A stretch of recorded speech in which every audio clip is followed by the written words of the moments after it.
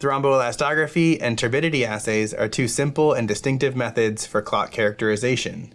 These techniques together offer a more comprehensive understanding of how clotting variables impact clot features. Both of these assays not only offer endpoint clot analysis, but also track fibrin clot formation over time, unlike many other clot characterization tools.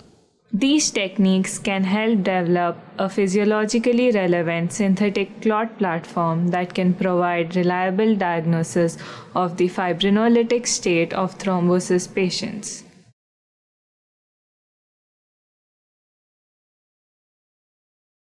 To monitor clot turbidity over time, use any commercially available spectrometer that has an absorbance range of 350 to 700 nanometers.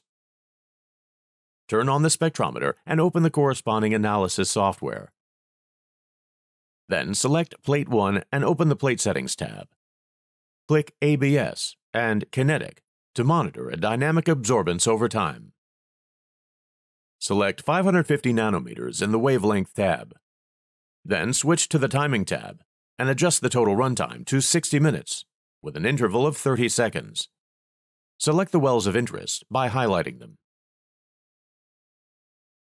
Pipette 140 microliters of PBS into one well of a UV transparent 96 well plate.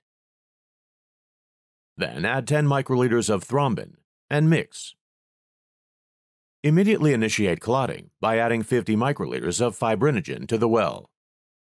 And pipette up and down 5 times using only the first stop of the pipette, taking care to avoid creating bubbles. Place the plate in the plate.